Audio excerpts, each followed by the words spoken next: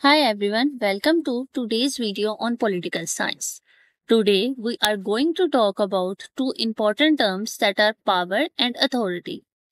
These words sound similar but they mean different things. By the end of this video, you will know what each one is and why it's important to understand them. Let's get started. The first session we will discuss about power. In second section we will discuss about authority, and in third section we will discuss about the difference between power and authority.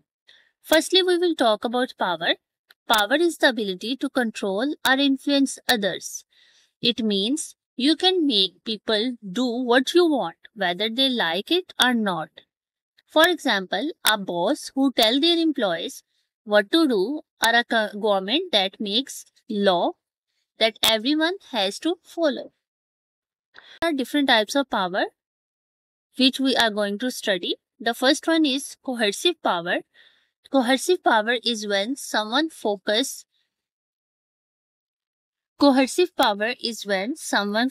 others to obey by using threat or punishment. For example, a dictator who uses police to control people has coercive power.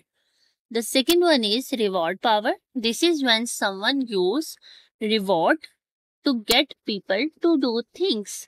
For example, a boss offering a bonus to employees for working hard is using reward power. The third point that we have is expert power. Expert power comes from having special knowledge or skills. For example, a doctor who advises people on how to stay healthy has expert advice or expert power because people trust their knowledge and their abilities. The fourth point that we have is referent power. Referent power is about popularity or personal influences. A celebrity or social media influencer has referent power because people admire them and want to be like them. And the last type that we have is legitimate power. Legitimate power basically comes from holding an official power or position. For example, a police officer has legitimate power to enforce laws because it's part of their job. Now, moving onwards, the second section, that is authority. Authority is different from power. It's the right to give order or to make decisions that other has to accept. For example, a president has the authority to make decisions for the country because they were elected, or a teacher has authority in the classroom. Basically, authority is the responsibility that is assigned from any organization, company, or any institutions. Just like power, there are also 10 types of authority. These types show us whether that right to controls come from. The first type that we have is traditional authority. Traditional authority is based on customs or long-held beliefs. For example, a king who inherits the throne from his father has traditional authority. Means the authority that is transformed traditionally from father to son. The second type is charismatic authority.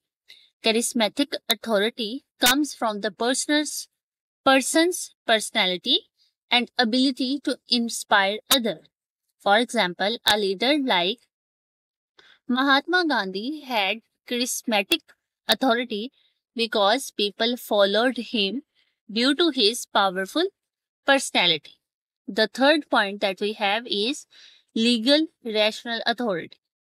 Legal rational authority words indicate that it's based on the laws and rules. For example, a judge has legal rational authority because they make decisions according to the law.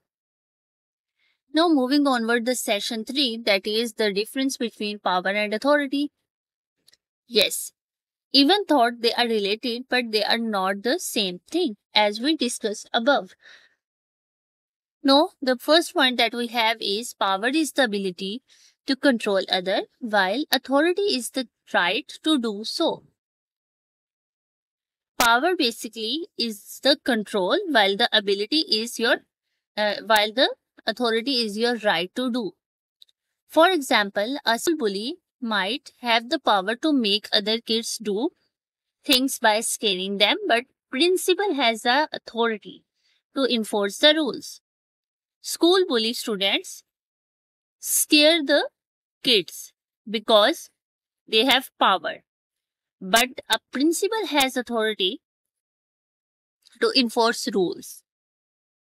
Second, with power, people may follow but because they are forced to, but with authority, people follow because they believe the leader has the right